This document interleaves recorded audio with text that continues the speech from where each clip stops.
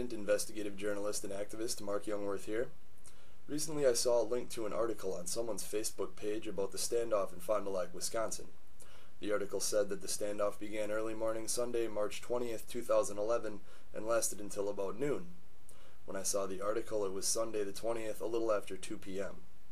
I began reading all the articles I could find on the situation and found no answer as to how the incident started and why. With a 6-hour standoff situation, especially when it has been over for a couple of hours, we should at least have the specific details as to how the incident began. But as you will learn, not only is the public being given too few details, some details have actually been changed and other pieces we are given simply make no sense. By about 3:45 p.m. that Sunday, I still couldn't find an article or news report with any real answers. Being a journalist who pays a lot of attention to the news, I know about how long it should take to have certain details on most situations. At that point, I was frustrated enough to make this Facebook post. This incident started at 6 a.m. It lasted almost 6 hours. Why don't we have any details yet as to how this thing started? I've read 4 articles and have not found one real explanation as to why this happened. How did it start? Who or what instigated it? For sure, not just some bullshit speculation about problems with his girlfriend. I want facts. The media is garbage. There were multiple witnesses and nobody has a report from any of them as to exactly what the order of events was. Tanya, if you ever find out about something like this while this is going on, call me. I don't care if it's 4 a.m. I'll at least make an attempt to get there and get some real journalism done, because what the media is giving us is nonsense. Now we have to wait for the police to put together whatever version of events suits them best and deliver it to the lapdog media, and that's what everyone will quote-unquote know of the situation. I'm not saying there is anything nefarious going on here for sure, other than lack of journalism from the media. But usually when things like this happen, the police aren't giving any details as to how and why. There's usually something there that they don't want the public knowing. And I'd like to find out if that's the case here, and if so, what it is they don't want us knowing. But I knew they had a press conference scheduled for 4 p.m., so I figured I'd wait another 15 minutes and watch the press conference. Maybe they would give us the full story. After watching the press conference, I had no doubt in my mind that my suspicions were correct. There is definitely more going on with this issue than the police want the public to know, and the media is willing to assist in the cover-up. The question remains, what is it that they don't want us to know, and why? Before this video series is over, those questions will be answered. We'll begin at the beginning by going in order through articles from the Fond du Lac Reporter newspaper. It should have the most accurate details. It is the local paper, which means local journalists. Fond du Lac County has a population of about 43,000 people. In a place that small, everybody knows everybody. So why is there no news source with the real details about how and why? Rather than reading every story and repeating many things many times, I have went through each article making notes on what is relevant. I encourage you all to go through the articles as well. Let's begin and see what we can uncover. This article was posted March 20th, 2011 at 8:21 a.m.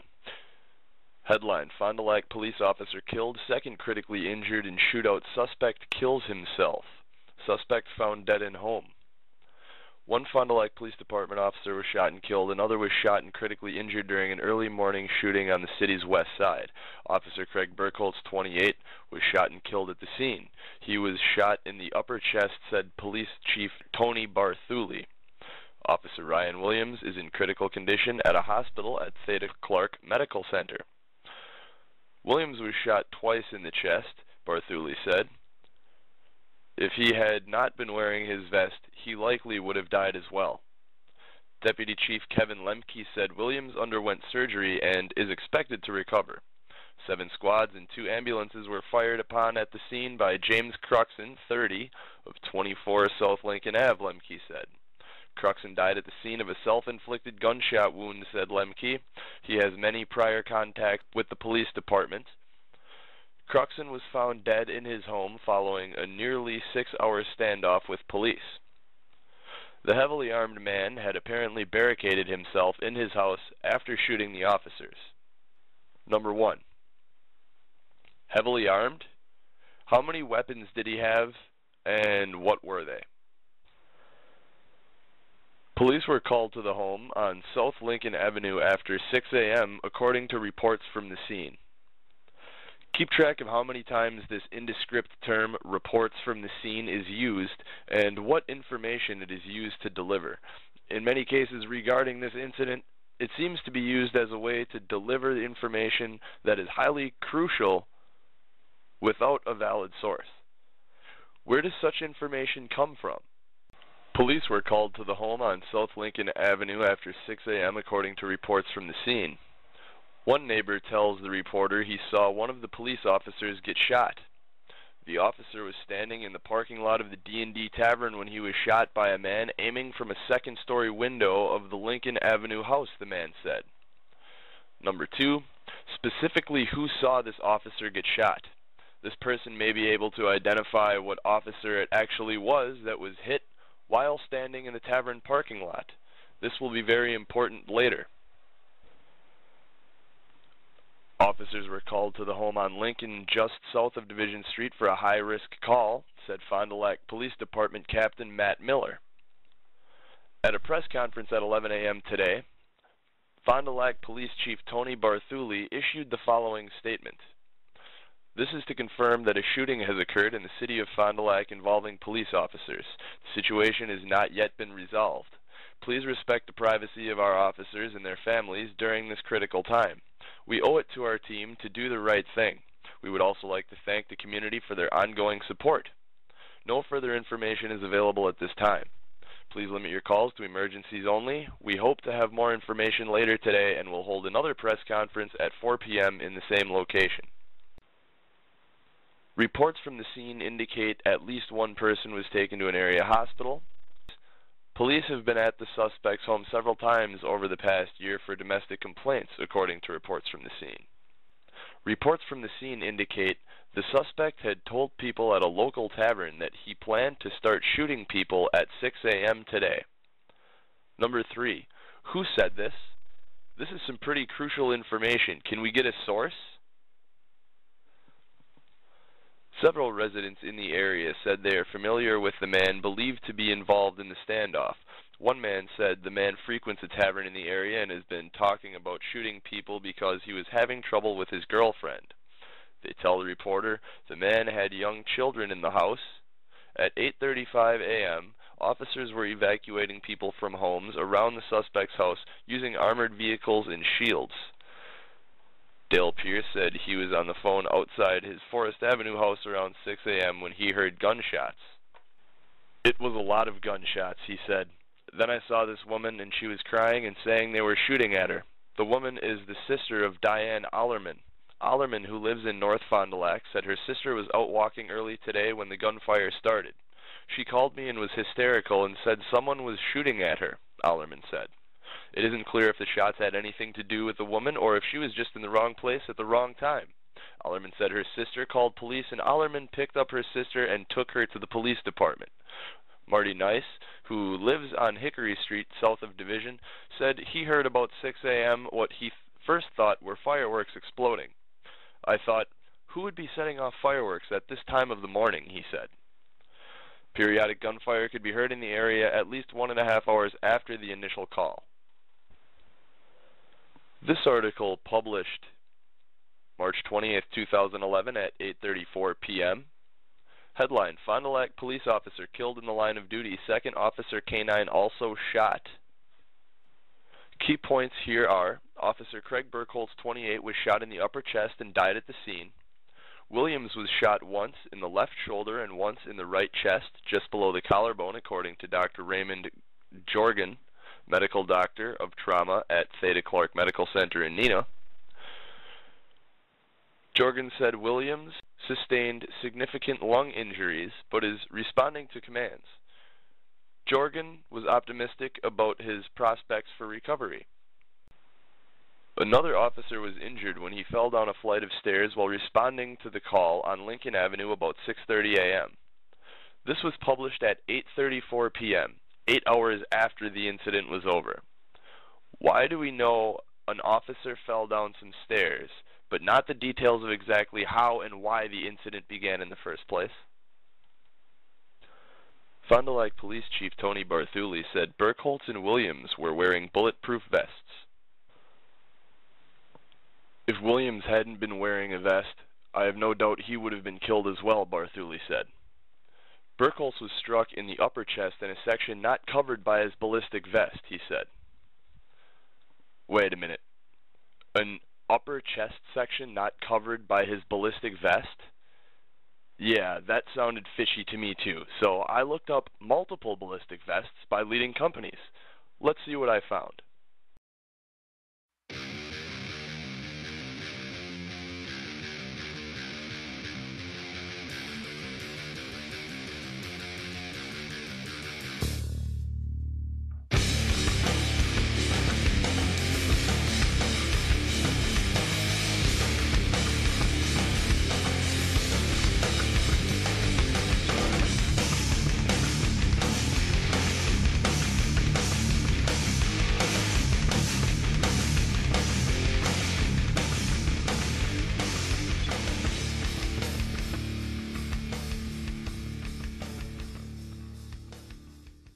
As you can see by all of these pictures, I cannot find one single bulletproof vest that does not protect all of someone's upper chest. As a matter of fact, every picture of a bulletproof vest that I found clearly protects the upper chest. This would make it impossible for there to be an upper chest section of Officer Burkholz that was not covered by his bulletproof vest. What's going on here?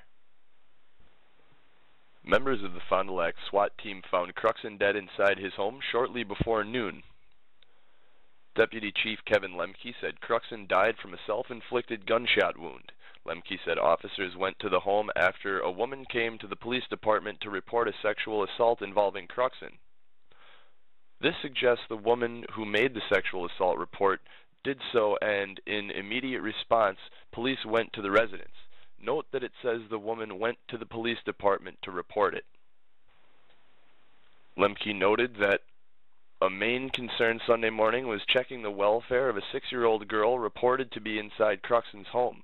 Officers located the uninjured girl at a nearby residence, he said.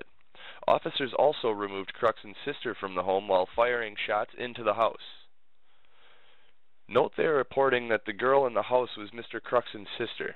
Keep track of how many articles we will go through without a single word about anything said or experienced by the supposed sister of Mr. Cruxon. Shouldn't her account of the situation be of paramount importance? The Wisconsin Department of Justice Division of Criminal Investigation has 22 agents investigating the shooting. Barthuli said heroes that emerged during the tragedy, like Schultz, will be recognized following a thorough investigation. With that many investigators, there should be no problem answering question 5. Why are there 0 statements thus far from Mr. Cruxon's supposed sister? Burkholz, born in Kenosha and a graduate of UW-Oshkosh, was a 5-year Army veteran serving in Iraq and Afghanistan. He has spent about 2 years patrolling the streets of Fond du Lac. Barthuli called Burkholz a quality individual that stood for all the right things. Craig was an outstanding officer and a great person. We are going to miss him, he added. This will continue to be a running theme. The cops are painted as heroes, and Mr. Cruxon is painted as a volatile and psychotic person by the media, but not by those who knew him. Williams is married and the father of 2 children. He has been with the Fond du Lac Police Department for 9 years. Here we find out that Officer Williams is married and has a child, and it is the same day of the incident. This will become very important later. Moving on. This article posted March 21st, 2011 at 3:57 a.m. Headline, Gunman shoots 2 Fond du Lac policemen. Troubled Army vet kills 1, injures another officer. Important points. The gunman James M. Cruxon, 30, of 24 South Lincoln Ave, shot the officers as they responded to a call of gunshots fired in a West Side neighborhood early Sunday morning. First, we were told that officers went to investigate because a woman went to the police station and reported a sexual assault. This makes it sound as if someone called the police because they heard gunshots. Which is it? Fond du Lac Police Chief Tony Barthuli said Burkholz and Williams were wearing bullet-resistant vests. If Williams hadn't been wearing a vest, I have no doubt he would have been killed as well, Barthuli said. Burkholz was struck in the upper chest in a section not covered by his ballistic vest, he said. Members of the Fond du Lac SWAT team found Cruxon dead inside his home shortly before noon. Deputy Chief Kevin Lemke said officers went to the home after a woman came to the police department to report a sexual assault involving Cruxon. Shortly after arrival, about 6:30 a.m., they, officers, were fired upon by a large-caliber weapon, Lemke said. Lemke said a main concern Sunday morning was checking the welfare of a 6-year-old girl reported to be inside Cruxon's home. Officers found the uninjured girl at a nearby residence, he said. Officers also removed Cruxon's sister from the home while firing shots into the house. The State Department of Justice's Division of Criminal Investigation is investigating the shooting. Barthuli said heroes who emerged during the tragedy, like Schultz, will be recognized following a thorough investigation. So here we see again mentioned the welfare of the 6-year-old girl, the officers finding her uninjured at a nearby residence, the woman referred to as Cruxon's sister, they say that she was removed from the house again, and the cops, of course, the heroes. Barthuli said heroes who emerged during the tragedy, like Schultz, will be recognized following a thorough investigation. Barthuli called Burkholz a quality individual who stood for all the right things. Williams is married and the father of 2 children. He has been with the Fond du Lac Police Department for 9 years. Next article, posted March 21st, 2011 at 3:57 a.m. Headline, Fond du Lac officer killed, 2 injured in shootings. And here we find no new information. However, further down the article, the suspect had told people at a local tavern that he planned to start shooting people at 6 a.m. Sunday, according to witnesses. Number 6. Who were these witnesses? This is important information. When a witness chooses to remain anonymous, the reporter usually notes that in the article. Why not here? Dale Pierce said he was on the phone outside his house near the scene at about 6 a.m. when he heard gunshots. We have Dale Pierce's name, who heard gunshots, but not the name of who claims Mr. Cruxon said he was going to shoot people at 6 a.m. Why? It was a lot of gunshots, he said. Then I saw this woman, and she was crying and saying they were shooting at her. Periodic gunfire could be heard in the area at least 90 minutes after the initial call. Now we have something that's a little peculiar. This is a new headline, but read the body of the article. Does it look familiar? It should. It is the same text as the second article I covered. Take a look. See? Check the headline and then look at that. Same body text. And here's another one, posted March 21st, 2011, 3:57 a.m. Again, different headline, same exact body text. This will happen numerous times. They will slap a new headline on an article they already published and publish it as a new article. Or they'll take 2/3 of an article, add a few lines, put a new headline on it, and publish that as a new article. This is a tactic the media employs to make people frustrated and bored so they stop following that particular story.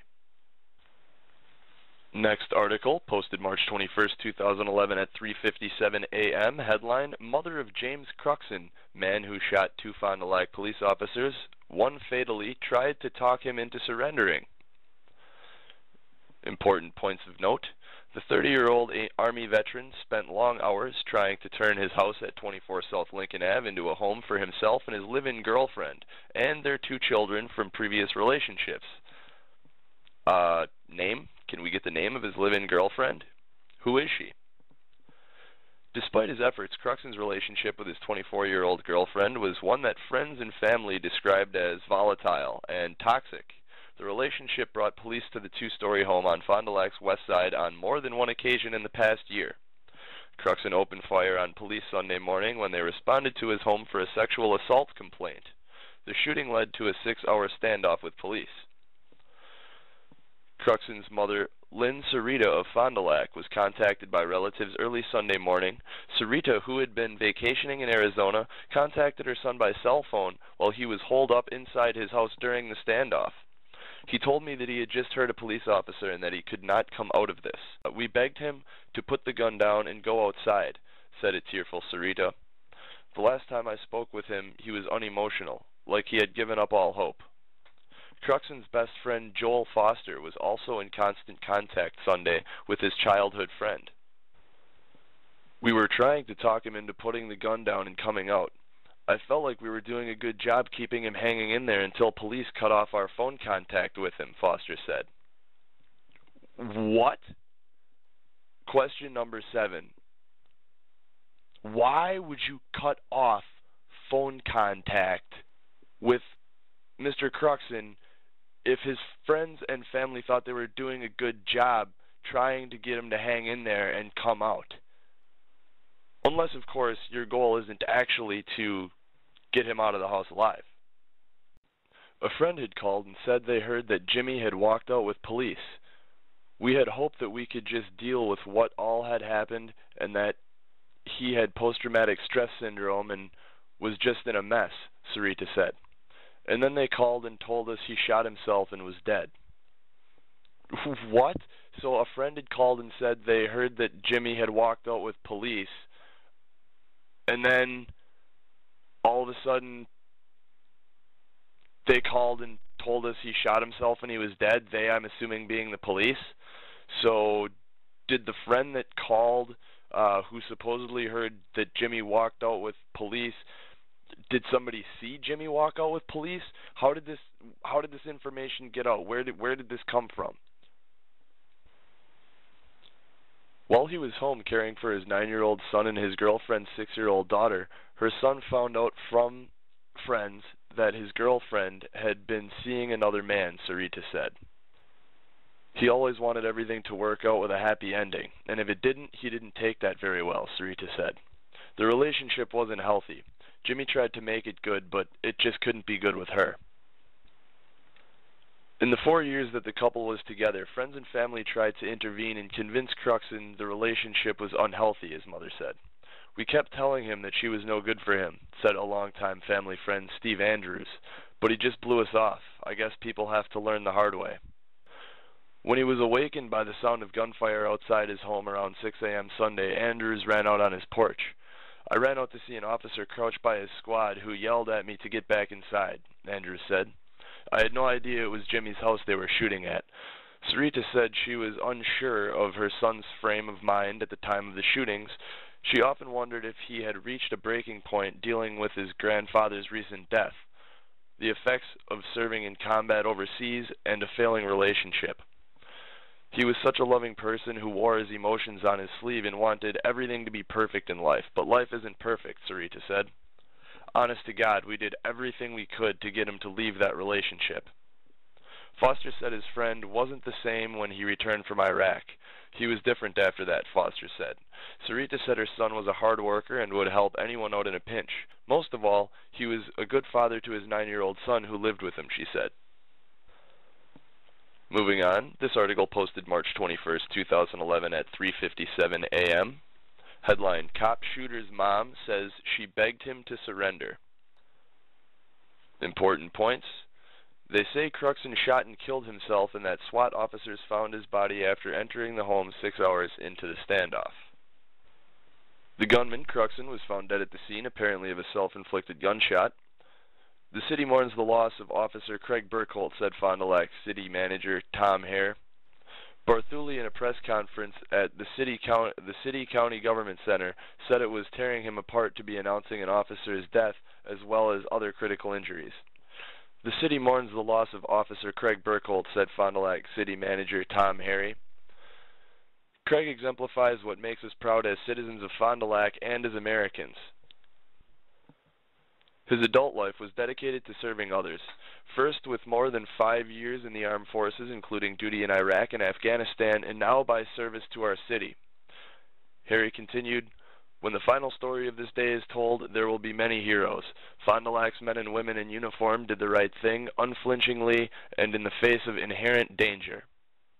A detective called Fond du Lac County District Attorney Dan Kaminsky Sunday morning, informing him of the emergency. "The main concern was the perpetrator," Kaminsky said about early issues at the scene. "With a gunman who's deceased, there is no issue there anymore." Well, it says the main concern was the perpetrator. If the main concern was the perpetrator with someone in the house who's basically, looked at as a hostage, and your main concern is the perpetrator, your priorities seem to be a bit ass backwards there, sir. The main concern should be getting the hostage out alive, then the perpetrator. I also find it interesting to note that it was said, with a gunman who's deceased, there is no issue there anymore. The investigation has now been turned over to the Department of Justice, Division of Criminal Investigations. The officer shootings have been difficult for all in law enforcement. "It's a very, very sad event," Kaminsky said.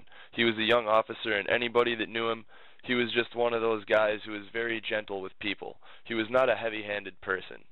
Kaminsky said he recalled Burkholz testifying at a court hearing and would see him occasionally in court hallways. "He had that reputation of being a nice guy," he added. "It's just a shame." Fond du Lac County Sheriff Mick Fink said Sunday night that he hadn't had the time to sort through his feelings of losing a fellow officer.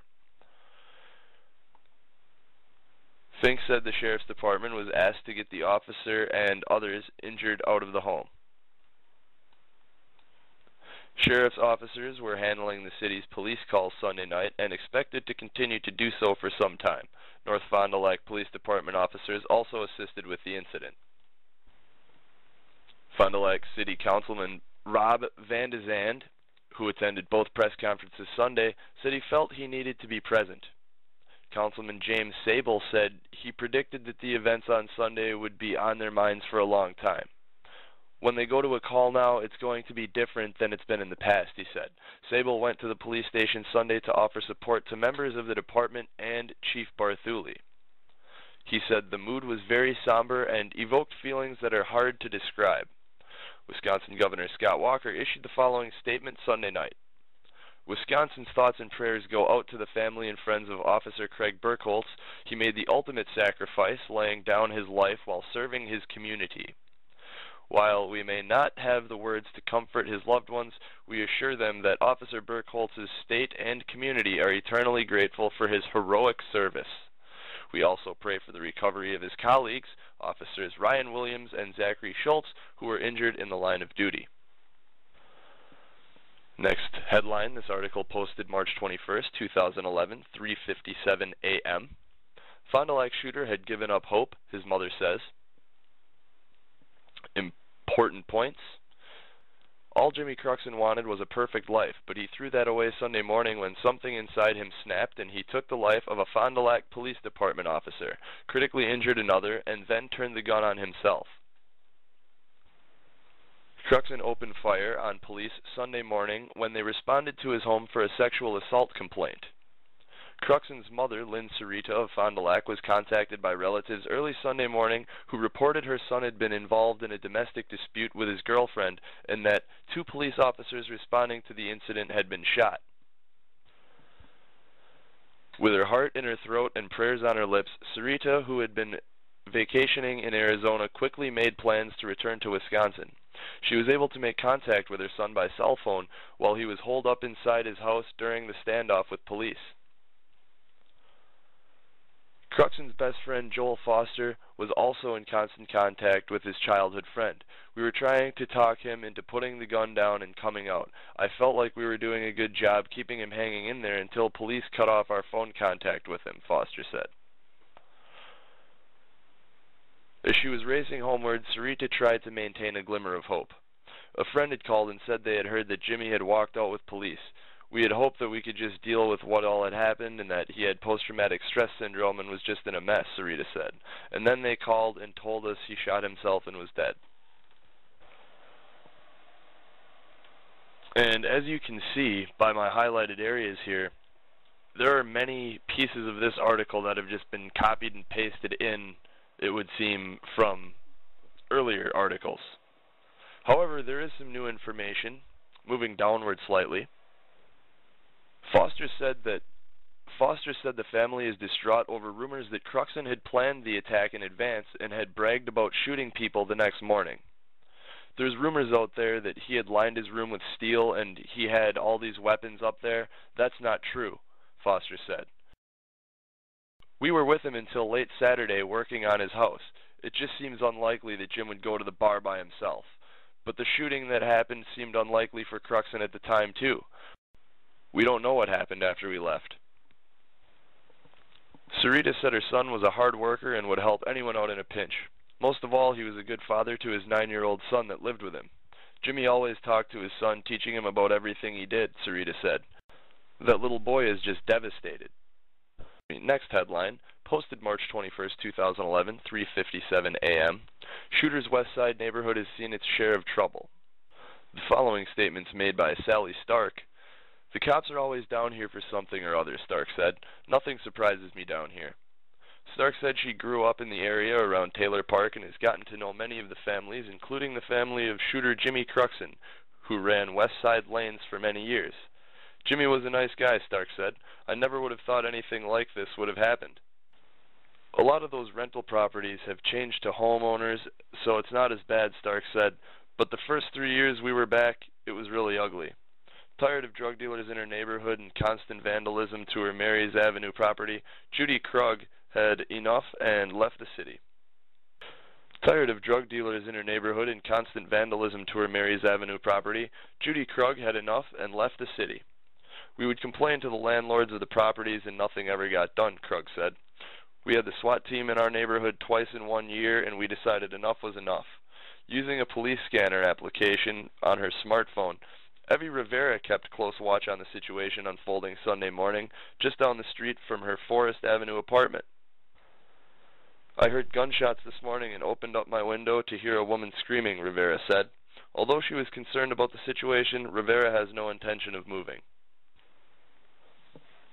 I was told this was a safe place to live, Rivera said with a laugh, but I'm used to it since I grew up in Chicago. While he no longer lives on the west side, Gary Higgins remembers it as being a safer place 20 years ago. You could sleep on your front porch back then and not worry about getting shot, Higgins said. Shauna Bradford thinks outside influences have been infiltrating the neighborhoods along the Fond du Lac River during the past few years, making them more unsafe. My boyfriend nearly got shot during the drive-by shooting outside the El Dorado apartments in 2008, Bradford said. We have a lot of people coming up here from Milwaukee and Chicago areas bringing their bad habits from the big cities. Although he's lived on South Lincoln Avenue for many years, Travis Augustine was unprepared for the sight that met his eyes Sunday morning. Augustine says the sounds of his next-door neighbor Jimmy Cruxon and his live-in girlfriend arguing awakened his young daughter. Minutes later, gunshots rang out, causing him to run outside. That's when I saw the officer walking across the parking lot of the D&D get shot, Augustine said. I went back inside and armed myself to do whatever I had to do to protect my family. While Augustine said the presence of police officers at Cruxon's home in the past for domestic incidents wasn't surprising, he was stunned by the outcome Sunday morning. I've known Jimmy my whole life and was totally shocked. I never ever thought he would shoot a cop, Augustine said. Onlooker Sarah Sullivan said she and her boyfriend had been looking at a nearby property just the other day. I was more worried about the property being in the flood zone until this morning, Sullivan said. Maybe the guy just snapped and this is an isolated incident, but from what I'm hearing from the other people about the crime in this area, it makes me think twice. Stark said domestic incidents and crime are not specific just to the west side of Fond du Lac. Rich people have the same problems just like us poor West Siders have problems, she said. You just don't hear about it as much. Next article, posted March 21st, 2011, 3:57 a.m. Headline, City mourns loss of young Fond du Lac officer. Important points. The gunman Cruxon was found dead at the scene, apparently of a self-inflicted gunshot. The city mourns the loss of Officer Craig Burkholt, said Fond du Lac City Manager Tom Hare. Craig exemplifies what makes us proud as citizens of Fond du Lac and as Americans. See, here we go. Again, this information seems to be a copy-paste from previous articles. This continues to promote the idea that Officer Burkholt is absolutely a hero. Next article posted March 21st, 2011 at 3:49 p.m. Headline, Canine shot in Sunday's officer slang is in critical condition. A canine shot during Sunday's fatal officer shooting in Fond du Lac is in intensive care following emergency surgery at an Appleton Animal Hospital. Grendel was in critical condition Monday at Fox Valley Animal Referral Center, a veterinarian said. The German Shepherd was shot when Jimmy Cruxon, 30, opened fire on officers from his 24 South Lincoln Ave residence Sunday morning. Officer Craig Burkholtz was shot and killed at the scene, and Officer Ryan Williams, Grendel's handler, was shot and remains in critical condition at Anina Hospital. Grendel was transported to Fox Valley Animal Referral Center in Appleton, where he underwent surgery for abdominal and chest trauma, a spokeswoman said. Now, this article basically goes on and continues to talk about the dog, and then we see down here, animal lovers near and far are rallying for Grendel. When Layla Gitter and Chris Lang found out that one of their clients was hurt, they knew they had to act. The woman set up a donation jar at their pet grooming business. Money will help offset Grendel's medical bills, Gitter said. Gitter told the reporter that Fond du Lac Police Department canines Grendel and Paco are brought in a few times a year for grooming. He's the kind of dog Ryan didn't have to stay with, she said. He's a really cool canine. We're praying for him. No offense to the dog in this situation, but this seems to be a lot of irrelevant information, and this piece just appears to be out there to pull on the heartstrings of animal lovers. Moving on, posted March 21st, 2011 at 9:36 p.m. Headline, as bullets flew, 2 Fond du Lac police officers were trapped in gunman's house. As police kept a gunman pinned on the second floor of a West Side home Sunday during a nearly 6-hour standoff, 2 officers were stuck on the first floor with the gunman's sister, unable to leave because of the gunfire.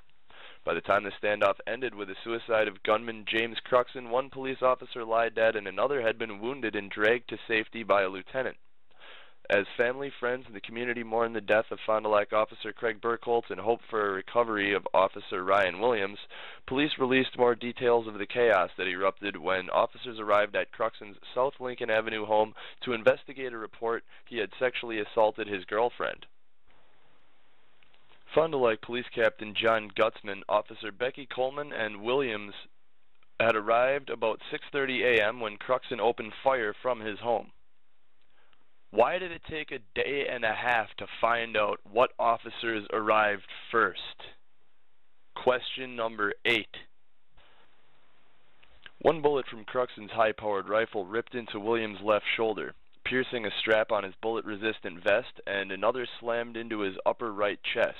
Its lethal force dissipated by the vest. Williams eventually was pulled to safety by Lieutenant Jason Laridan. Now, how is it that Officer Williams got hit in his upper right chest and he was perfectly fine? The lethal force was dissipated by the vest. However, allegedly Officer Burkholtz was shot in the upper chest in an area not protected by the vest. Well, how can the vest protect Williams' upper chest but not Burkholtz's upper chest? That makes no sense. Question number 9. Later, as Burkholtz responded to the call of gunshots, he was struck in the upper chest in a spot not covered by his bullet-resistant vest and died at the scene from his wound. As the gunfire continued, Fond du Lac Police called the Fond du Lac County Sheriff's Department to ask for help from its SWAT team. After the SWAT team arrived, members focused on rescuing Burkholtz, and 4 deputies were eventually able to reach him and remove him from the scene with an armored vehicle. Our first priority was getting Burkholtz to the ambulance, Sheriff Mick Fink said. We had eyes on Burkholtz from the entire time I was there. Now that doesn't make sense. Earlier we were told that the first priority was the perpetrator, Now we're being told the first priority was getting Burkholz to the ambulance. So which was it? And again, I would think your first priority should be the hostage. Officers' attention then turned to getting Cruxen's sister and the police officers out of the home. So in other words, it was more important to rescue the officer than the citizen. Gutzman and Coleman were able to take up tactical positions within the residence, said Fond du Lac Police Captain Steve Klein. At that point, with the amount of gunfire, they weren't able to safely exit the residence. He said police think Cruxen knew the officers were in the residence. Gutzman did a good job keeping themselves in a safe tactical position and keeping him, Cruxen, away from them, Klein said. Being a former SWAT commander himself, Gutzman's tactics are very sound. He was a good resource for the sheriff's department. After launching tear gas into the home, Gutzman accompanied sheriff's SWAT team members into the home, where they found Cruxen dead about noon, said Fink. Uniforms had no color Sunday, Fink said, referring to the teamwork among police and sheriff's officers that took place during the standoff with Cruxen. Here we come to the next article, posted March 22nd, 2011, 3:57 a.m. Headline, Officers were trapped in Fond du Lac shooter's basement. New headline with the same article as two previous. Match the article text. And here again, next we have posted March 22nd, 2011 at 3:57 a.m. as well, another article with a different headline. Two Fond du Lac police officers were trapped inside shooter's home. Same article. Again. Why? To make you bored and frustrated and make you stop having interest to follow the story. Moving on to the next article, posted March 22nd, 2011 at 3:57 a.m. Headline, Injured Fond du Lac officer still in critical condition. Fond du Lac Police Department officer Ryan Williams used all his strength Sunday to try to find out if his fellow officers involved in a shootout in Fond du Lac Sunday morning were safe. James M. Cruxen, 30, of 24 South Lincoln Ave, shot Williams, 33, twice at 6:30 a.m. Sunday before taking the life of Officer Craig Burkholz. It's important to note that this indicates that Williams was shot before Craig Burkholz was shot. Williams was shot once in the left shoulder and once in the right chest, just below the collarbone, said Dr. Raymond Jorgen, medical director of trauma at Theta Clark Medical Center in Neenah. He was listed in critical condition at 4:30 p.m. Monday, according to a hospital spokesperson. He's just a rock. He's exceeding expectations for recovery, Fond du Lac Police Department Deputy Chief Kevin Lemke said of the canine officer. While Williams cannot speak because he is on a ventilator, he is able to communicate through writing. Captain Steve Klein visited Williams Sunday. The nurse, she said, was working with Ryan and trying to put him in a medically induced coma, Klein said. He kept on trying to fight that. He was trying to talk by writing things down.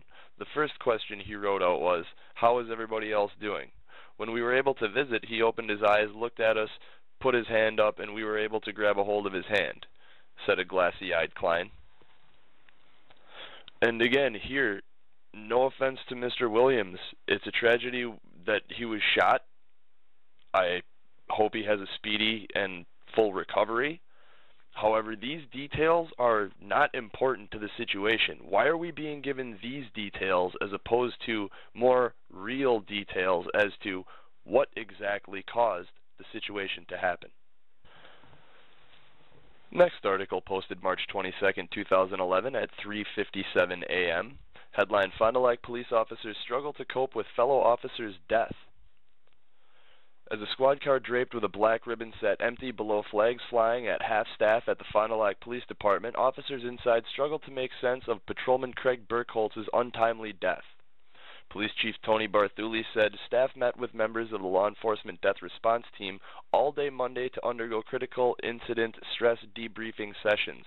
The sessions are designed to help officers cope with a shootout that occurred early Sunday morning on the city's west side that left Burkholz dead and another officer, Ryan Williams, critically injured.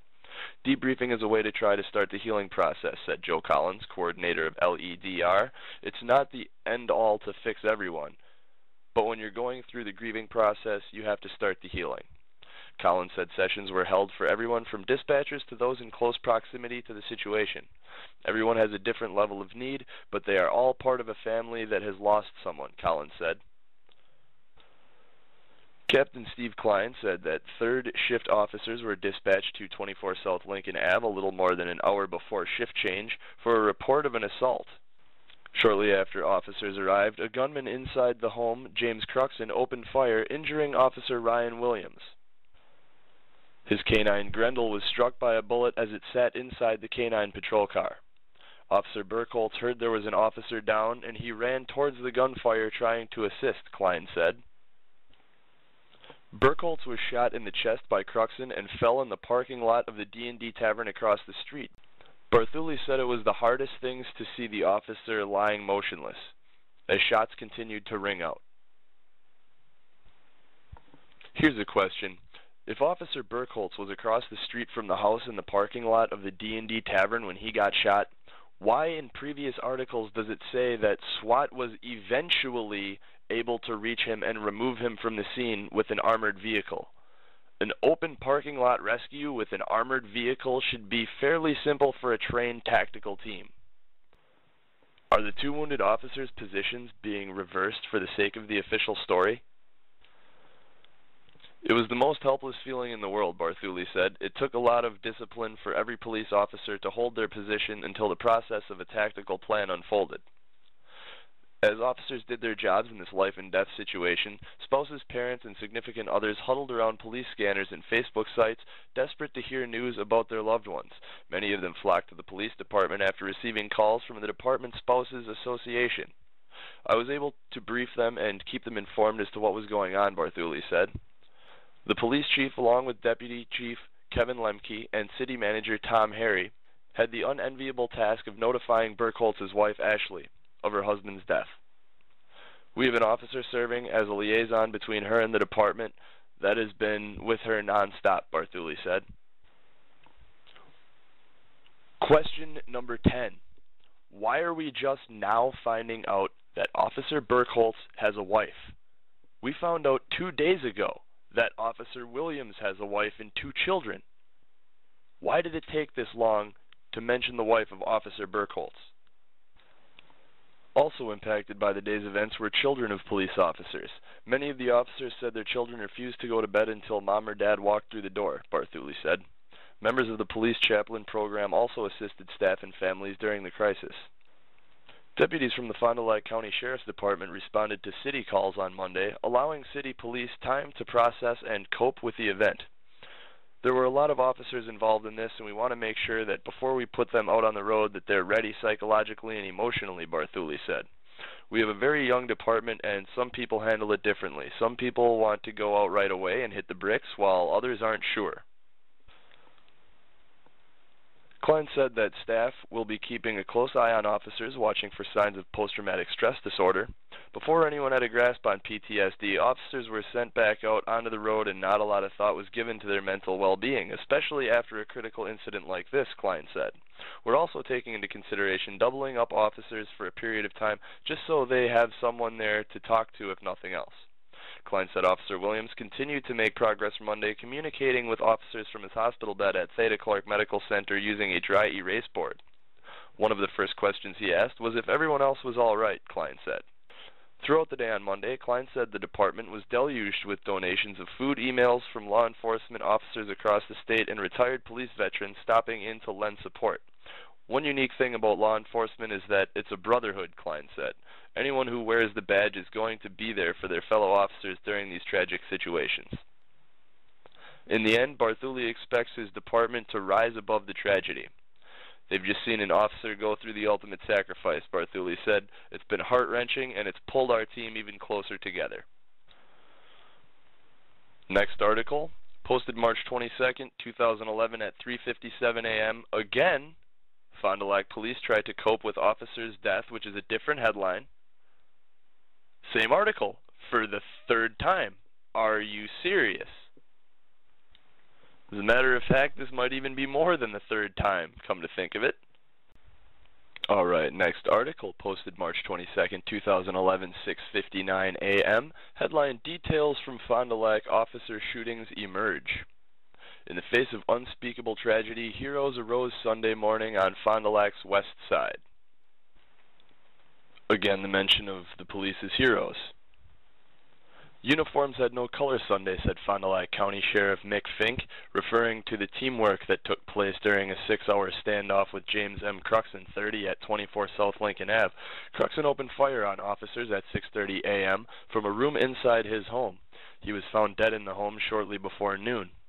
Fond du Lac Police Department Captain John Gutzman, Officer Ryan Williams, and Officer Becky Coleman arrived at the scene to investigate an alleged sexual assault involving Cruxon and his girlfriend.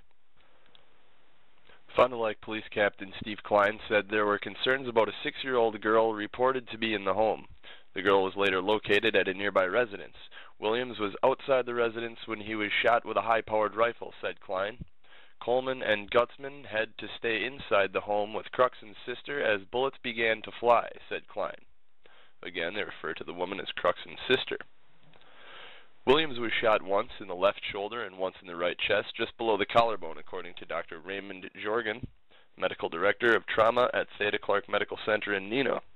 Fond du Lac Police Lieutenant Jason Laridin helped pull Williams to safety after he was shot, Klein said.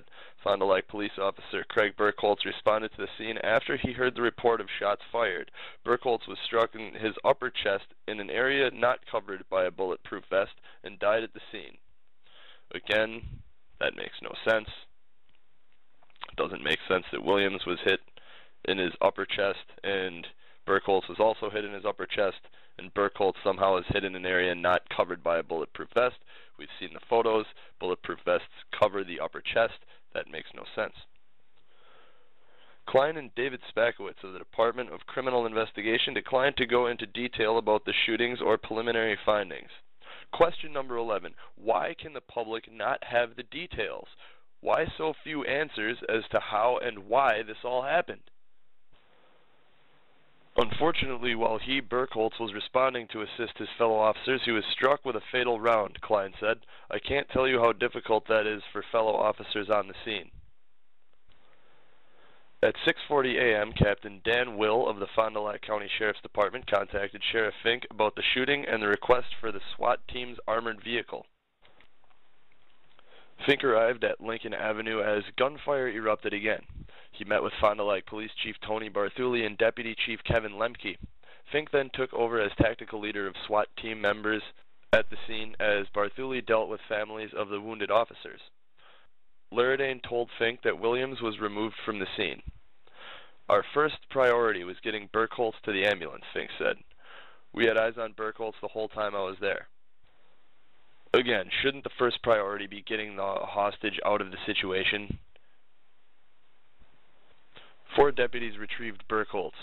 I watched Burkholz very closely for any movement from the time I got there to the time we could get close enough to get him, Fink said. Fond du Lac Police Lieutenant Aaron Goldstein was with Burkholz in the ambulance. Officers' attention then turned to getting Cruxon's sister and the police officers out of the home. Again, backwards priorities. Get the hostage out first. Gutzman and Coleman were able to take up tactical positions within the residence, said Klein, who added the 2 had handguns and at least 1 long gun. At that point, with the amount of gunfire, they weren't able to safely exit the residence. He said police believe Cruxon knew the officers were in the residence. Gutzman did a good job keeping themselves in a safe, tactical position and keeping him, Cruxon, away from them, Klein added. Sheriff SWAT team members drove an armored vehicle close to the home for the dramatic rescue. As they drove away, Gutzman fired toward the house. Fink asked Gutzman to stay at the scene since he was familiar with the layout of the inside of the house. He wanted to stay, Fink recalled. I would stand and fight with John Gutzman any day. First they say Gutzman fired shots as the vehicle he was in drove away. Then in the next sentence it says he was asked to stay at the scene. Did he stay at the scene, or did he drive away firing? Question 12. Klein added, being a former SWAT commander himself, Gutzman's tactics are very sound. He was a good resource for the Sheriff's Department. After launching tear gas into the home, Gutzman accompanied Sheriff Department SWAT team members into the home where they found Cruxon dead from a self-inflicted gunshot wound, said Fink. Next article posted March 22, 2011, 3:57 a.m. Headline, Rampage defies explanation. The shocking events that took place over a 6-hour period early Sunday morning on Fond du Lac's west side defy logical explanation. The events don't defy logical explanation. The events make perfect sense if you have the whole story. We know the basics. James Cruxon, a 30-year-old Army veteran who spent time in Iraq, shot in the chest and killed Fond du Lac officer Craig Burkholz. Cruxon's fusillade of shots while holed up in his home also critically injured 33-year-old officer Ryan Williams, a 9-year veteran of the force who was shot twice in the chest. Cruxon killed himself inside the home where he lived with his girlfriend and 2 children. As is often the case when a chaotic rampage occurs, we are left to puzzle over the most basic of questions. Why? The only certain answers in this situation likely died with Cruxon. You'll find out why this is a direct lie soon enough. His parents and friends speculate that a combination of post-traumatic stress disorder and Cruxon's erratic relationship with his girlfriend were contributing factors in the melee. Some are speculating that the shootings were retribution for an affair she was allegedly having with a Fond du Lac officer. Definitive answers may be difficult, if not impossible, to obtain. They likely would provide little solace to the loved ones who mourn the death of Burkholz, who was only 28 and a 2-year member of the Fond du Lac police force. This is cryptic information. You'll find out why soon as well. Their only certainty is a sense of deep loss and grief. We pray that they find comfort during the days and weeks ahead. We also must remember that Cruxon's family and friends are hurting deeply and will need plenty of support and prayers as well. We hope for a full and speedy recovery for Williams, who is in critical condition at Theta Clark Medical Center in Neenah. His survival would emerge the only ray of sunshine on an otherwise very dreary day. Alright, next article out of the Fond du Lac Reporter. Headline, Fond du Lac shooter had passed battery charge. This posted March 22nd, 2011, 4:41 p.m. The relationship family and friends say pushed James M. Cruxon to shoot 2 Fond du Lac police officers has flared up in the past, according to court documents. Officers responded to Cruxon's home, 24 South Lincoln Ave, Sunday morning to investigate a woman's report about an alleged sexual assault and to perform a welfare check on the woman's 6-year-old daughter, said Fond du Lac Police Department Deputy Chief Kevin Lemke. Cruxon opened fire on officers, critically injuring Ryan Williams and killing Craig Burkholz. The shooter later that morning took his life. At 3:35 a.m. on September 7, 2009, 3 officers responded to Cruxon's South Lincoln Avenue home for a report of a domestic disturbance, according to the criminal complaint. A woman, the same woman who filed a sexual assault complaint over the weekend, told police she was upset that Cruxon was flirting with and touching another woman while they were visiting a number of taverns. Question 13. If this sexual assault complaint was filed over the weekend, why would officers show up at 6 a.m. on Sunday morning to investigate? This makes no sense at all. I do understand that Sunday is still the weekend. However, by phrasing it as such, a woman, the same woman who filed the sexual assault complaint over the weekend, told police she was upset that Cruxon was flirting with and touching another woman while they were visiting a number of taverns. This article makes it sound as if the woman filed a complaint over the weekend and then, oddly, later, at about 6 a.m., the officers went to investigate that complaint. It certainly doesn't make it sound like the woman filed a complaint, the officers immediately went to investigate, and then the situation ensued. Doesn't sound like that at all. The woman said every time she confronted Cruxon about issues in the past, he became angry and violent, according to the complaint. The woman said Cruxon grabbed her hair while he was driving a car. She took out a pocket knife and stabbed Cruxon in the forearm, according to the complaint. On October 13, 2009, Cruxon was ordered to serve 1 year on probation on 1 count of battery. A charge of resisting or obstructing an officer was dismissed and read into the court record. The Fond du Lac Police Department is handling the investigation into the sex assault allegation, while the State Division of Criminal Investigation is handling the ensuing gunfight. We owe it to the victim and the community to conduct a thorough investigation, Fond du Lac Police Department Captain Steve Klein said of the sex assault allegation. Just because the alleged perpetrator is deceased, we still need to be able to do a thorough investigation and answer that question. On Monday, Klein said there is nothing to indicate the woman's report was false. The woman did not return a call from the reporter on Sunday. She did not answer her phone, and her voicemail was full on Monday. Her cell phone number changed Tuesday. What is this woman's name? Why is she so reluctant to speak with the media? Note the cell phone info at the right. Keep in mind that this woman, whoever she is, did not return a call from the reporter on Sunday. She did not answer her phone, and her voicemail was full on Monday. Her cell phone number changed Tuesday. Also remember that Cruxon's sister was allegedly inside the house. Why do we not still have a single statement from Cruxon's sister? We don't have any statements by anybody else about her saying anything. And Cruxon's sister, if she was there in the home, wouldn't her account of this situation be of paramount importance? Yes, it would. So we have Cruxon's alleged sister not saying a word, and mysteriously we have this woman who is said to be Cruxon's ex-girlfriend, who they will not print her name. She hasn't said a word to the media either. What is going on with these two women? Or is it really just one woman? And now we will take a look at some articles by a couple different sources. This article from ABC News, which is WBAY TV2, headline, Police Piece Together Events of Sunday's Shootout. Updated March 22nd, 2011 at 6:21 p.m. Now again, the headline, Police Piece Together Events of Sunday's Shootout. Well, you read the actual article and I must say, piece together details? What details? There are zero new details of relevance in this article.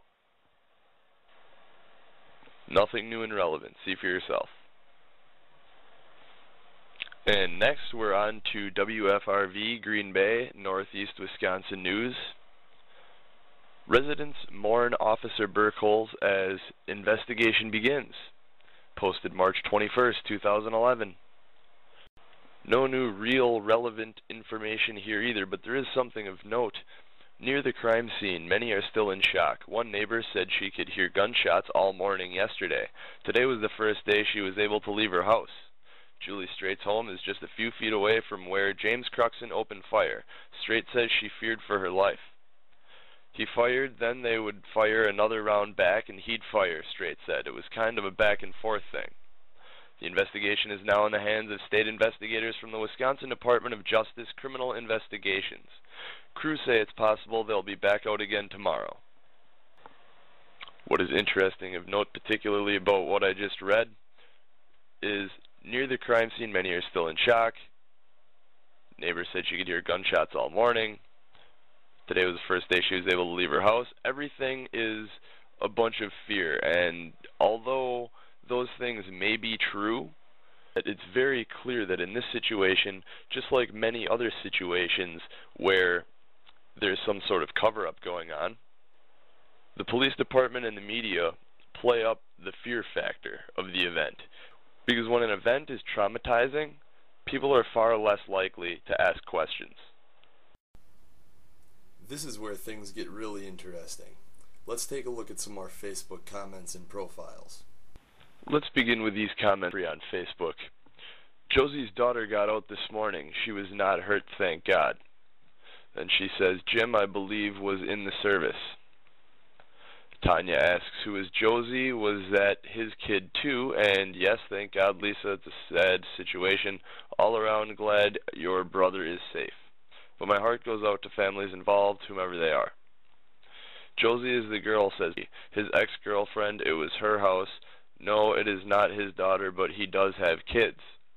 Now, you can tell by what Wendy's saying here that she clearly knows some of these people in this situation, or at least knows people who know them. So when I read these comments, I understood that she knew a bit of what was going on. And even more so when I read the following comment, she apparently was currently dating an officer, not sure who. I don't like to say too much. You know how rumors are already flying, and for all the families involved, it is already hard enough, so not going to voice myself too much. I just hope everyone is okay. Clearly at this point, he knows a little bit more at least than she's letting on. These posts right here tell us directly that the woman involved, her name was Josie. Josie is Jim Cruxon's ex-girlfriend, that it was her house, that it's not his daughter, but he does have kids, and that Josie is apparently currently dating an officer. So it says right there that Josie is Jim's ex-girlfriend and is currently dating an officer. And that information directly contradicts what the police are giving us and what the media is giving us, saying that the woman in the house was Cruxon's sister. They're not saying anything about it being his ex-girlfriend or live-in girlfriend. What they're telling us is that the live-in girlfriend went to the police station to make a report of a sexual assault. And right now you may be asking, how does Brandy know these things? Does Brandy know Jim? And the answer to that is absolutely yes. As a matter of fact, she did know Jim. So I figured, hey, Brandy's the right person to start talking to. And that's when I made my Facebook post that I presented earlier in the broadcast. When I made that post, Brandy responded by saying, I couldn't agree with you more, Mark. I do not want to comment much on the subject because that's how rumors start, but we all do know that an officer was involved with the woman, so I'm sure the police don't want to comment much due to that fact. I'm sure they won't tell us everything, but hopefully the woman involved will shed some light on what led to this happening. It is sad that now the shooter is dead and we will never hear his side. Not saying his side is justified, but who really knows? All of the previous comments were made on Sunday the 20th, the day of the incident. Pretty much everybody on Sunday was waiting until 4 p.m. for the press conference. Once 4 p.m. rolled around, I was glued to the TV, as were most other people. This is what the press conference had to say.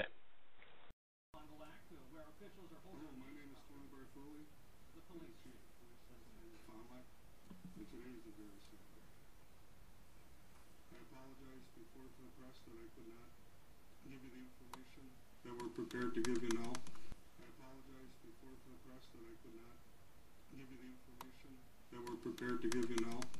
We had a dynamic situation going with the Sheriff's Department, Wisconsin State Patrol, and our department with our tactical teams. We were still in the middle of a deployment. So at this time, Deputy Chief Lemke will give a prepared is the PIO on this, and we'll give a prepared release. But we have District Attorney Dan Kaminsky, Sheriff Nick Fink, Deputy Chief Kevin Lemke, City Manager Tom Herring, Ed Wall, the Administrator of the our Division of Criminal Investigation for the state of Wisconsin, and our Fire Chief Pete O'Leary.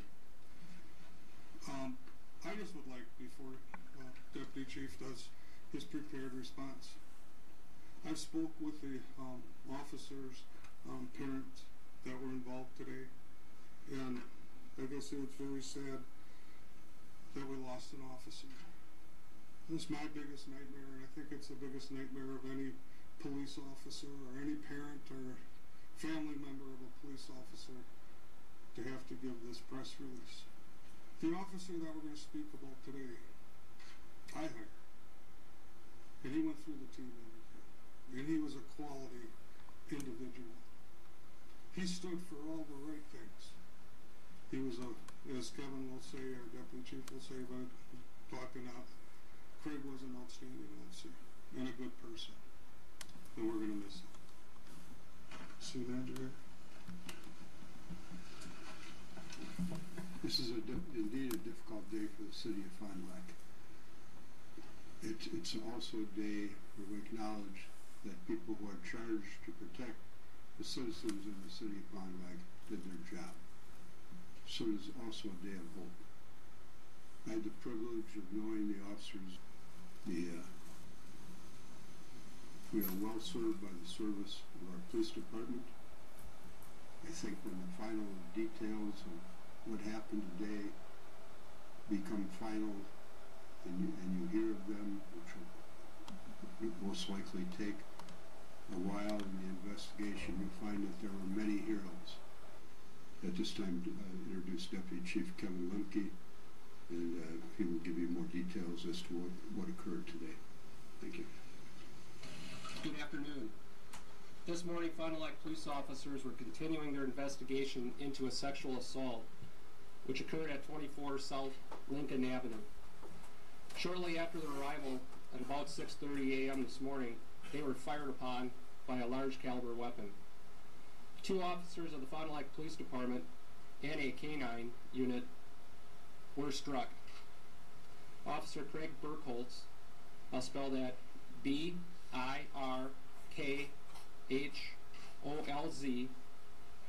Craig was 28 years old, died as a result of injuries he sustained at the scene. Officer Burkholz is survived by his wife Ashley. Officer Burkholz is also survived by his parents and a brother. Officer Ryan Williams was also injured and received gunshot wounds in this incident.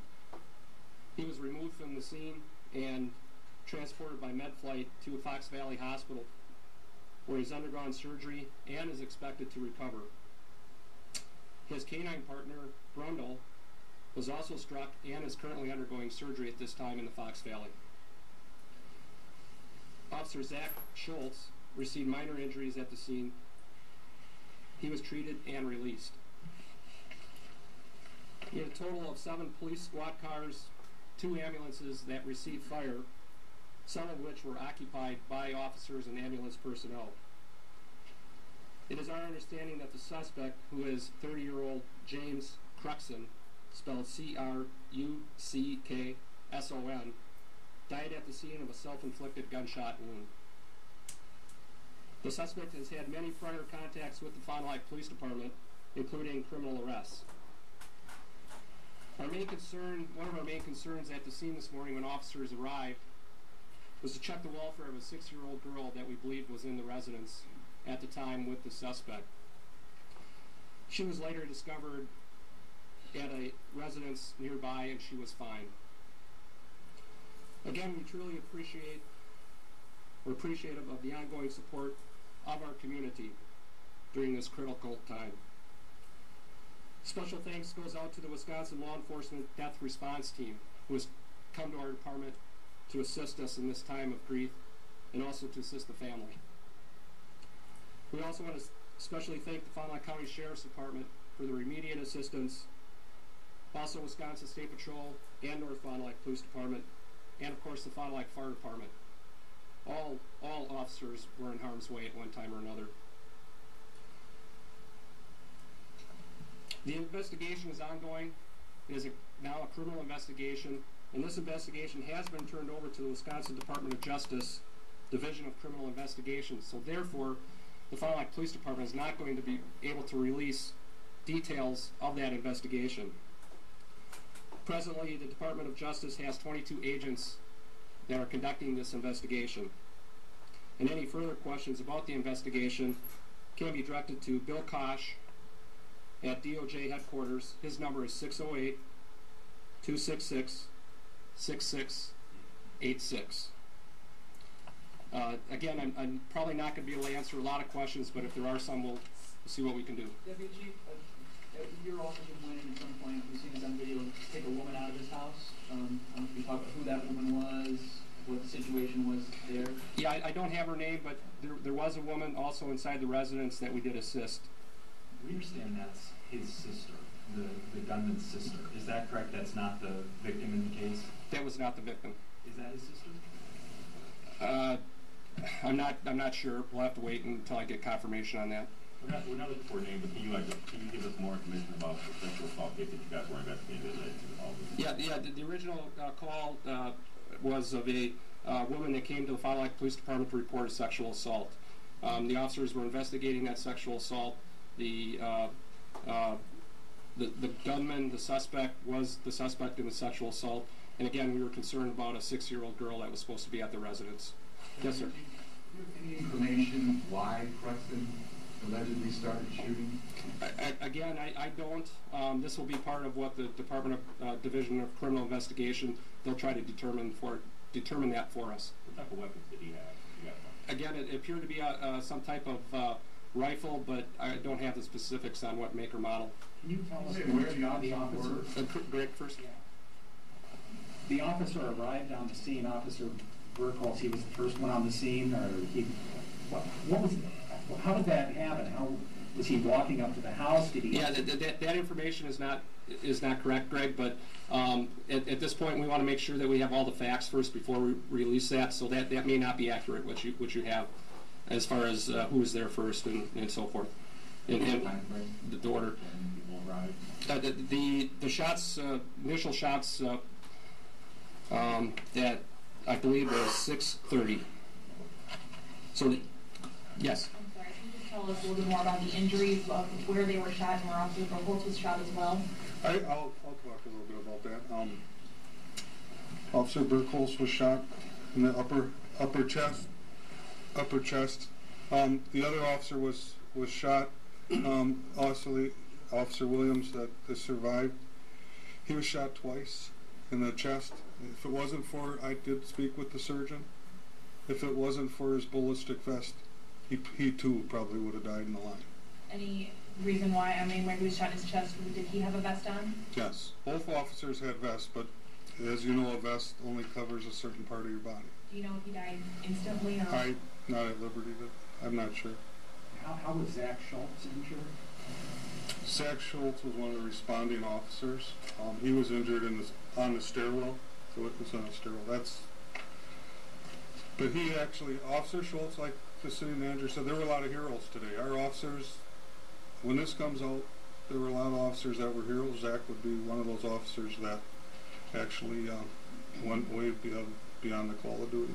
Chief, you're very emotional. You elaborate on your feelings. Well, I'll tell you, I'm 32 years, retiring on June 30th. This is a nightmare to me. I wish someone would poke me and say, okay, Tony, you can wake up. We will deal with this. We've talked to our team today, our department. We have retired officers come in and assist. We've had community members. And just the atmosphere down at the station, I spoke to Craig's parents. They'd be proud of the support and the dedication and the camaraderie that the other officers showed to him. You know, we do a lot of good things on the Fond du Lac Police Department.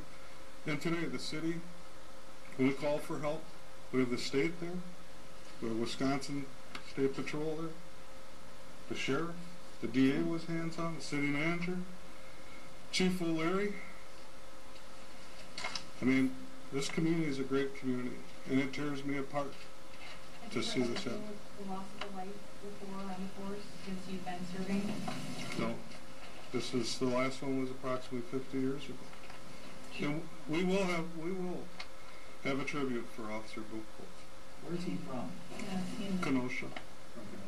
He sounds like an amazing guy that he served his country for 5 years, came in. I don't know if you could just elaborate any more about him, about his time in service, you know, I mean. You can see the smile come to my face when you talk about this officer. He was a class officer. When he came from UW Oshkosh, he came in and he was proud. He just wanted to serve. He got done serving his country. He wanted to serve this community.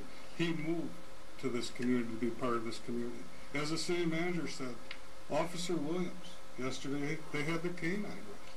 These guys are all about community. So it tears me apart, and the rest of our team, to have to, you know, have this conversation. But we'll have it in honor of Officer Burkholz. Can you tell any past run-ins with Cruxton? I know he has a little bit of history. You know, I'm not at liberty. That's going to be part of the criminal investigation. So. Deputy Chief, can you talk a little bit about what progressed after the officers were shot and sort of what your efforts were to make sure in the building?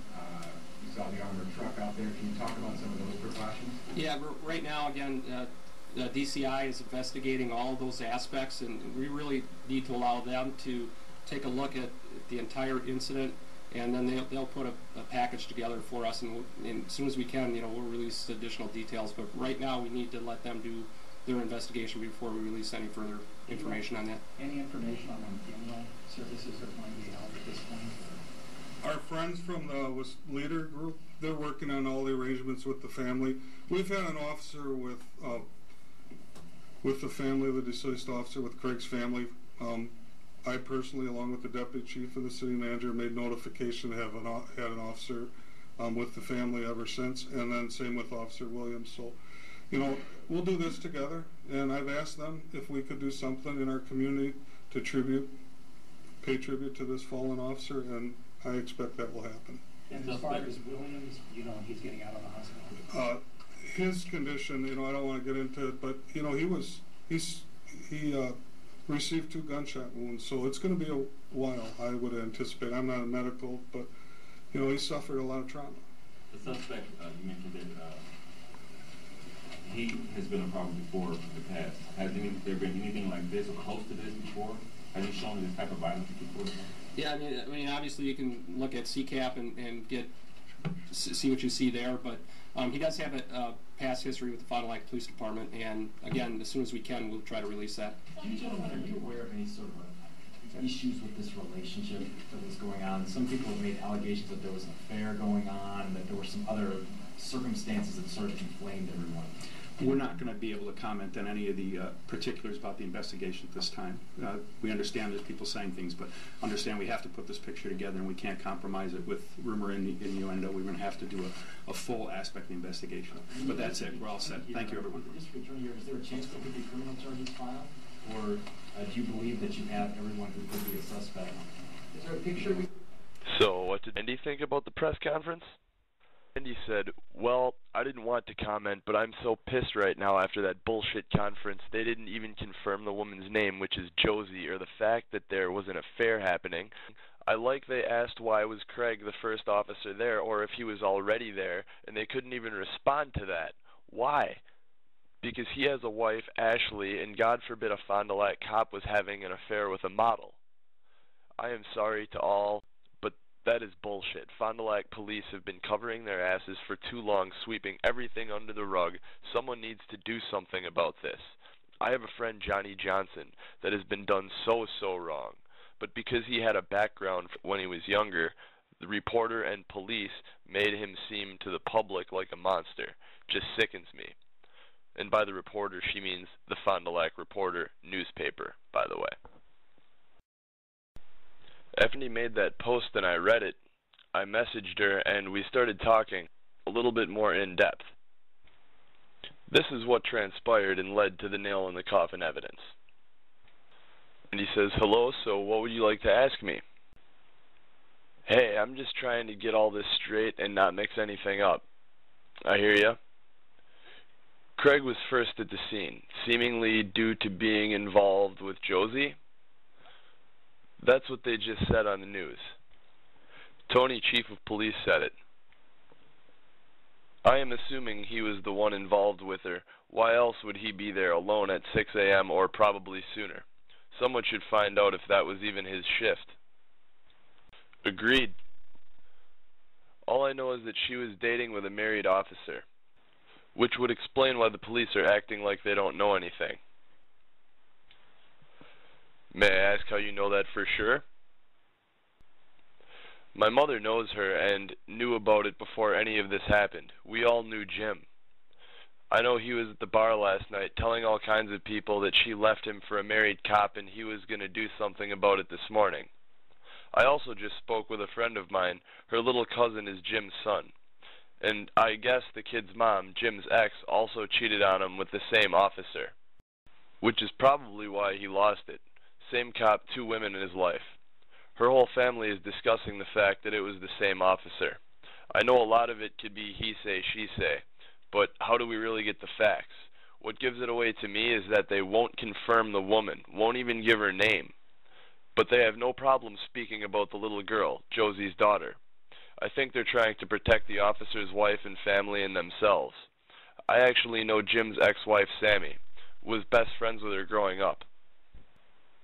Let's give you viewers a proper introduction, and after that we'll dive right into the information.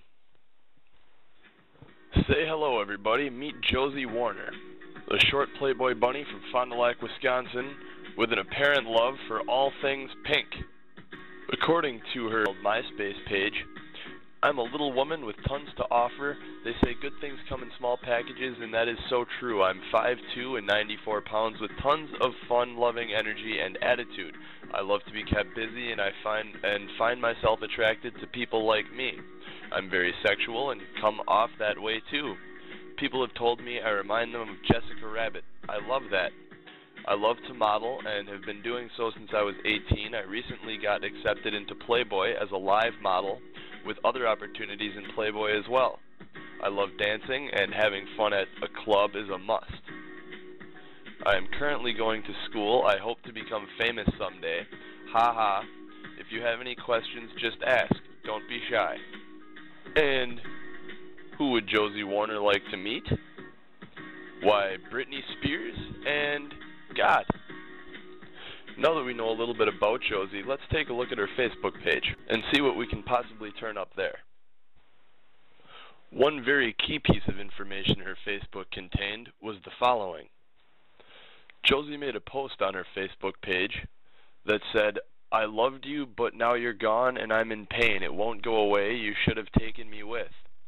Her friend Jackie Garcia responds to Josie's post by saying, that's exactly how I feel about your trip to Florida. And as soon as I saw that, that jogged my memory back to this news clip. It's a bad situation. It was sad all over a woman. His aunt says 30-year-old James Cruxon was at wit's end after his live-in girlfriend told him she was seeing another man. She admitted and told my nephew everything when she was down in Florida, that she had been cheating on him for a while. She admitted and told my nephew everything when she was down in Florida, that she had been cheating on him for a while. Josie's Facebook page also contained another gem of information. First, remember this news article? I told you to note the cell phone info earlier in the program. This is why. Looking at the blue underlining, the woman did not return a call from the reporter on Sunday, the reporter being a Fond du Lac newspaper. She did not answer her phone, and her voicemail was full on Monday. Her cell phone number changed Tuesday. Keeping that in mind, take a look at this post that Josie Warner made on her Facebook page. The police has my phone, but I got a new one, so please send me your email so I can get all in touch with you if needed. That post was made Monday morning at 9:51 a.m. That would go to explain why, quote-unquote, the woman did not return a call from the reporter on Sunday. She did not answer her phone, and her voicemail was full on Monday because her phone sat in the police station all day, probably turned off collecting voicemails. And her cell phone number changed Tuesday. Hence Josie posting on Monday, the police has my phone, but I got a new one. If she got a new one Monday, she would have it activated by Tuesday. And, of course, would probably also have her old number canceled by Tuesday. Then we have this posted by Josie Warner. Wish I could talk to him today. This was posted Wednesday, March 23rd at 9:41 a.m. It is clear from the following comments that when Josie Warner says, wish I could talk to him today, she is referring to the fallen Officer Burkholz. Patricia Ulala replies, you can, he's in your heart. Jackie Garcia replies, you can. TJ Shenborn replies, are you going to Memorial Parade or service today? Josie Warner replies, yes, I am going to pay my respects to the officer who was killed.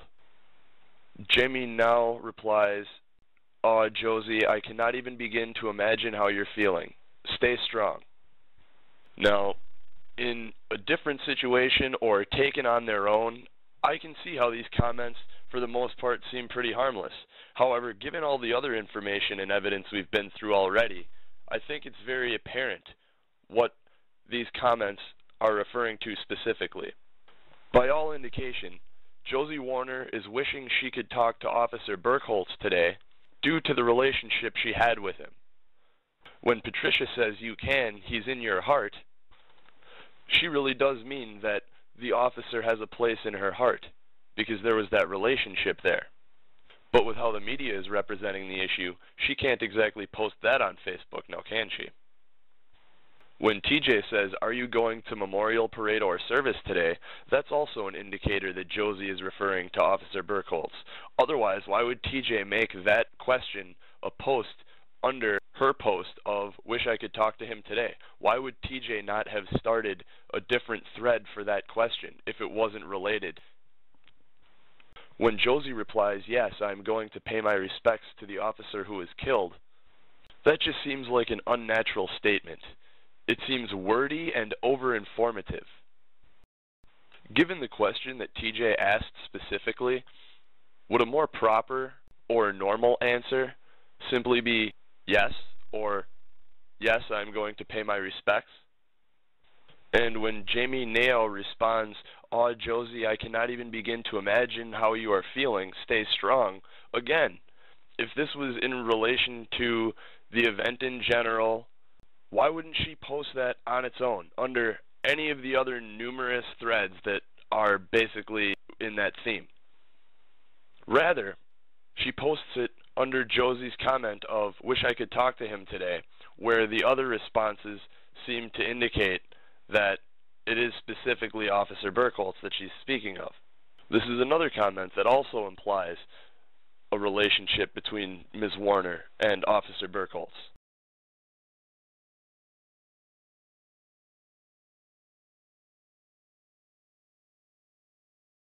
In conversation with Bree, I said, "I am assuming there are people that want to get the truth about this situation out. Anything you can do to help would be much appreciated. I heard you mention that Fond du Lac often covers things up." Please reply, "Yes, more often than people realize. And the Fond du Lac Reporter is even worse. They will only tell the police side. I have met with Peggy Breister, editor-in-chief, many times about what she prints. I have stormed into her office and tried to get her to reprint or retract some of the things that she has printed. She always goes with the police and won't hear anything else. They did me and my husband so wrong. I didn't even know any of them. On top of that, we were the only wedding in town that night out of more than 6 weddings that had an African American. The Reporter has a website where people can comment and stuff. Printed a bunch of bull about our wedding. That, we had nothing to do with it. I don't care what anyone says. Fond du Lac is racist, and it is so horrible. It was a Saturday evening and summer. A bunch of different fights broke out in Fond du Lac, as usual, like every other Saturday, and there was 3 other weddings that day earlier at the same location. The park and the city blamed my wedding for the fights. Not one person involved in the fights even attended my wedding. And I read the most disgusting comments about my husband being black, and the Reporter has to approve these comments, and they did. I know of a couple things like this happening. It's a disgrace."